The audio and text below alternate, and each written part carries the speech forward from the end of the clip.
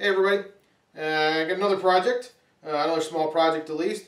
It's making your own scratch all out of a old screwdriver and a wood turned handle.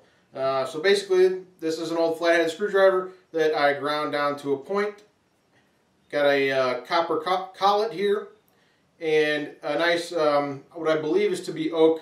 Honestly, I just pulled this piece of wood out of my fire pit pile, or my firewood pile, and just turned it down to get this. I'm pretty sure it's oak. All I know is it's a hardwood. It's not, definitely not soft, so it can take a beating. But it's just got a very simple grip on it with a kind of a mushroom top on it with a flat spot. So I can use the hammer and hit that flat spot, and that mushroom top kind of prevents my hand from slipping up too high, and also will help with if I accidentally hit my hand with the hammer or something like that. A little extra protection. Very easy, relatively quick. Another half a day project. So let's get started on this. So to start off with, I just took this old flathead screwdriver and basically just ground it down to a point. Now you don't want it too sharp. You don't want a real sharp point because all it'll do is just break off. So you want it somewhat blunt. I mean, not real blunt, but about like a nail is pretty good. So a Phillips head would be probably a little bit easier to grind down to this, but this is an old piece of junk screwdriver, so it was sacrificial. But simply all I do is using my bench grinder. I'm using the more coarse wheel that I have out of the two, and I basically just sit it on there and just kind of spin it in circles until I get a good nice sharp point. I'm not really looking for a real nice finish. You know, this is just an awl. It's nothing fancy, and it's saving me probably about on the cheap end 15 bucks for a nice wooden handled awl. So after you get your point nice and sharpened down, we'll go over to the bandsaw and cut off our handle.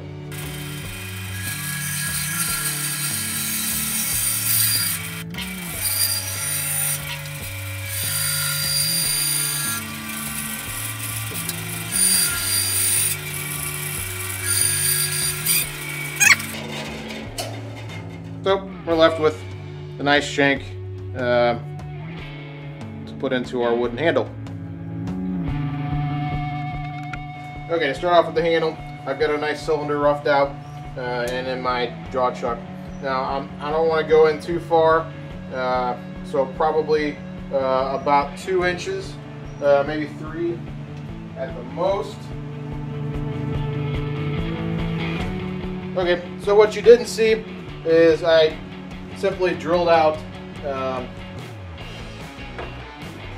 hole for my actual screwdriver part, about two inches deep, using my drill chuck.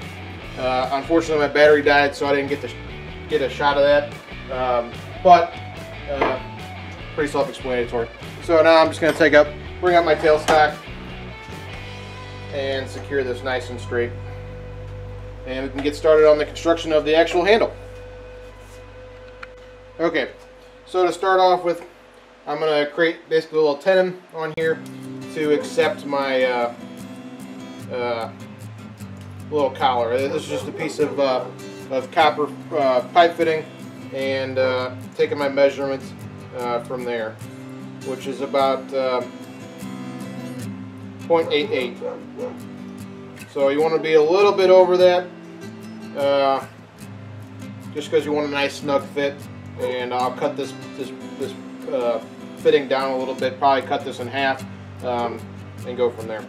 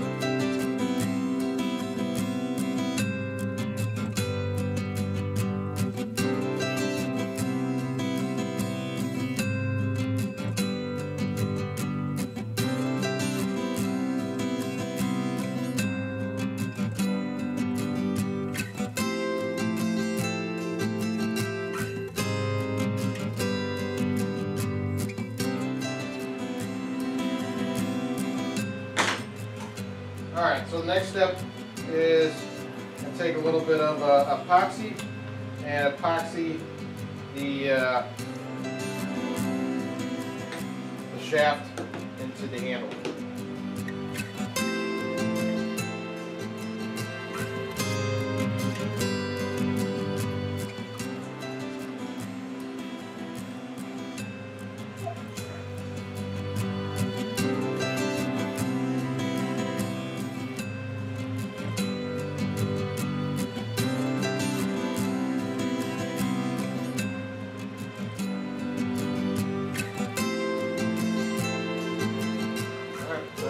Simply take our shaft and drive it down in there.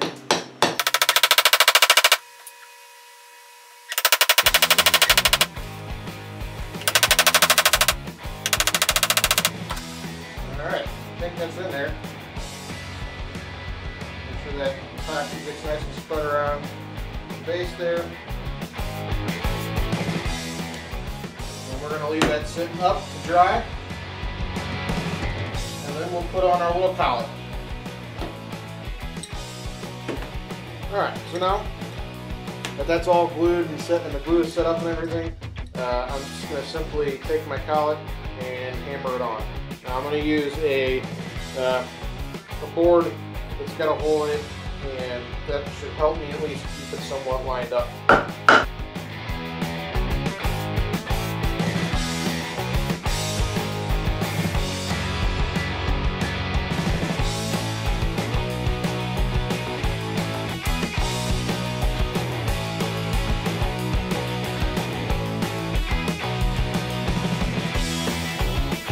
All right, guys, and that is it. That was the Scratch Out project.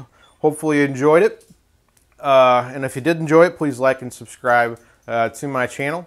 And I will catch y'all later. Take it easy.